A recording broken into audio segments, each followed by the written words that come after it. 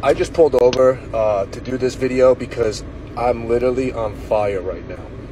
I just got off the phone with my wife, who took my 9 and 7-year-old boys to the doctor today to get physicals for tackle football and school next year and all that other shit.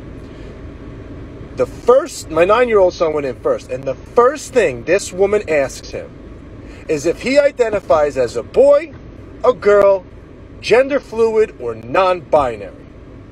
My son, he's never heard of any of that shit before.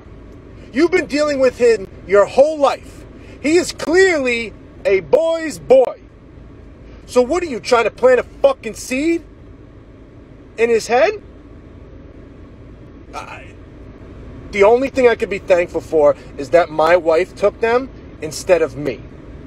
And props to my wife because she said something. And if she didn't, they would have asked my 7-year-old son the same damn question.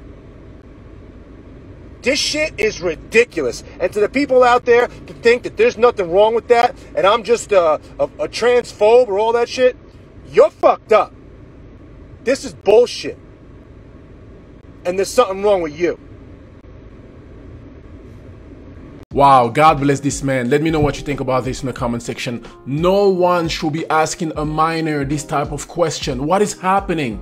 If this was me, I would have just walked out. Okay, let's look for another doctor. It's an evil world out there, bro. Take care of your kid. God bless you.